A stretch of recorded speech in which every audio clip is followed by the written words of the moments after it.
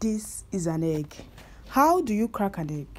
Of course, everyone knows you crack the egg a little bit and pour it into a bowl. But why do you need 2 bowls to crack an egg? Yes, the first egg is a good egg and the second egg is a good egg. Imagine your third egg is a bad egg and you crack it as well into your remaining eggs. Voila! Now you have bad eggs because there is no way to separate a bad egg from a mixture of all cracked eggs. So this is how you do it. Crack all your eggs in a separate bowl and make sure your egg is good or bad. Check it. And when you see it's a good egg, add it to the original bowl. That way you don't waste your eggs and don't have a bowl full of bad eggs. So, is this how you do it? Do you use 1 bowl to crack your eggs or do you use 2 bowls?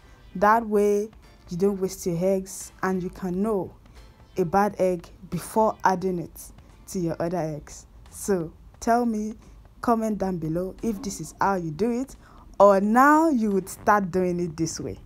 Thank you.